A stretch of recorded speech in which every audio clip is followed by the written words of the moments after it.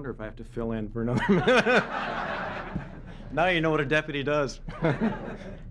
Ladies and gentlemen, the President of the United States.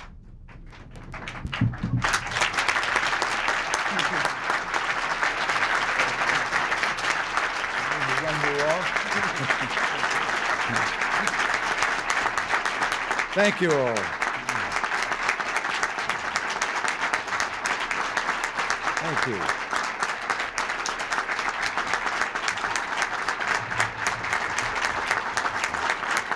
Please. Well, thank you all. Thank you, Jim, and thank you, Joe. And when I say thank you all, I mean most sincerely. There is no federal agency and no group of federal employees more deserving of thanks and praise than you. I can't think of an agency that has contributed more to the success of this administration than the Office of Management and Budget. I'm especially grateful for your most recent efforts. Because of the long hours you put in, we were able to send the fiscal year '89 budget to Congress last week. Didn't weigh as much as when we first saw it. And this is an occasion to take pride in what this administration, with the help of OMB, has achieved up till now. We're bringing federal spending under control. As I said in my State of the Union message to Congress, last year, for the first time in 14 years, the federal government spent less in real terms than it spent the year before. We're rooting out fraud, waste, and abuse of taxpayer funds. Thanks to the fine work of our inspectors general, in cooperation with OMB, we're saving the taxpayers scores of billions of dollars that would otherwise be lost. We're reducing the burden of government on our people. Since 1981, the amount of time spent by the public filling out forms required by the federal government has been cut by hundreds of millions of hours, and the number of pages published annually by the Federal Register has been reduced over 45%. We're streamlining the federal government, and we're doing this in two ways. First, we're getting the federal government out of those areas that are best left to the states and to the private sector. And second, we're modernizing and updating federal operations. In a nutshell, making a dollar go further is your job, seeing that the American taxpayers get the best possible return for the hard-earned dollars that they send to Washington every year. I know that it's often a difficult, unglamorous, and thankless job, but this government couldn't function without you. Just riding herd on the federal budget is a staggering task in itself, but of course that's only part of what you do. You review proposed regulations by executive branch agencies to ensure that the benefits will outweigh the costs. You're also the prime mover behind a host of projects designed to make the federal government run more efficiently and economically. And all told, you've saved the taxpayers billions of dollars. And you handle this workload, which has increased steadily over the past 7 years, with fewer full-time employees than you had when I took office in 1981. Another thing you do, which is very important to me, is to translate my policies and my priorities down through all of the agencies as you review proposed testimony, legislative proposals, and other agency proposals day in and day out. This is an important function, and I'm grateful for the good work that you do here. I admire your spirit, your energy, your professionalism, and your devotion to duty. You are the shock troops in the battle for better, more cost-effective government. Jim Miller likes to say that you're the cream of the crop. And he's not alone in his opinion. It's mine, too. Let me talk about Jim for a minute. Jim, you know there are no monuments to budget directors in Washington. But if they ever decide to erect one, I think it should take the form of a giant bulldog. Bulldog is the mascot of University of Georgia, your alma mater. And let me tell you, you're doing your alma mater proud.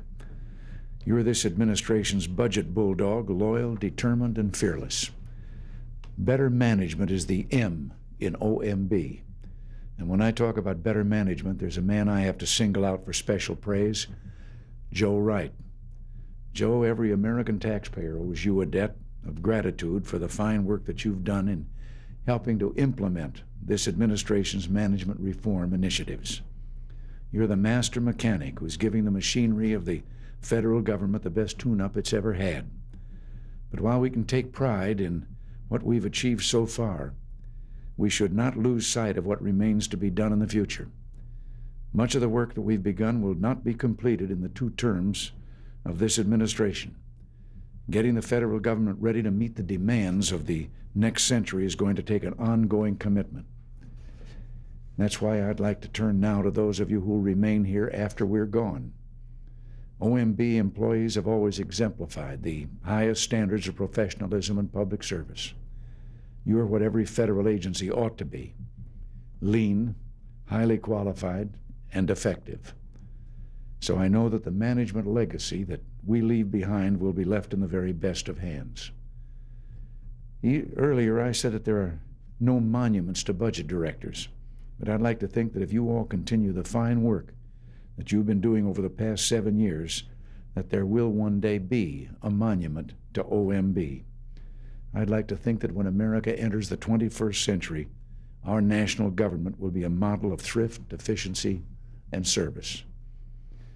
I'd like to think that balanced budgets will be the rule and not the exception, and that the taxpayers will get full value for every dollar they send into the Treasury. I'd like to think that the federal government will be limited to those tasks that only the federal government can perform, and that it will perform those tasks superbly. I'd like to think that federal employees will be admired as a corps of top professionals. And now let me take advantage of my advanced age for a moment and tell you something. I can remember back that there was an era in motion pictures, even back at a time before sound had come, and then continued for a while after, that in a lot of the action films and the westerns and so forth, there was a standard line that always, if it was a subtitle in a silent movie or if it was spoken, it always got applause from the audience.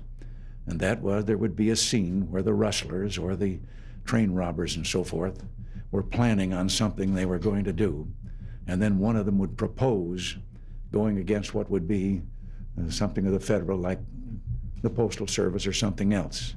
And then always the line that got the applause was when someone else in the group would say, no, no, no, don't take on Uncle Sam. And believe me, among the people, that's why there was the applause. That was the reputation that Uncle Sam had. And someplace I think we all know that since then, that kind of changed. Well, let's put it back. I think we can do that. This vision can be realized if we keep on working to make it a reality. And when it's a reality, OMB will have its monument. Because each of you here today will be able to say, as was said of another master builder, if you would see his monument, look around.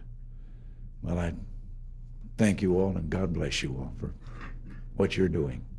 Thank you.